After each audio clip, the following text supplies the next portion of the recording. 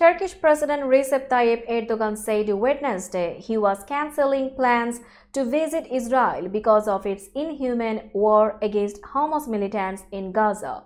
"We had a project to go to Israel, but it was cancelled. We will not go," Erdogan told ruling party lawmakers in parliament, adding that he viewed Hamas as liberators fighting for their own land.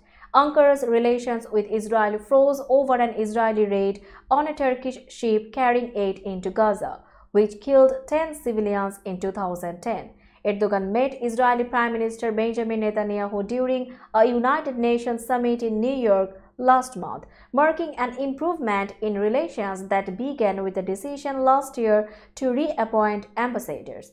The Turkish leader did not say when he had intended to visit Israel, where Ankara had been eyeing joining a natural gas pipeline project promoted by the United States.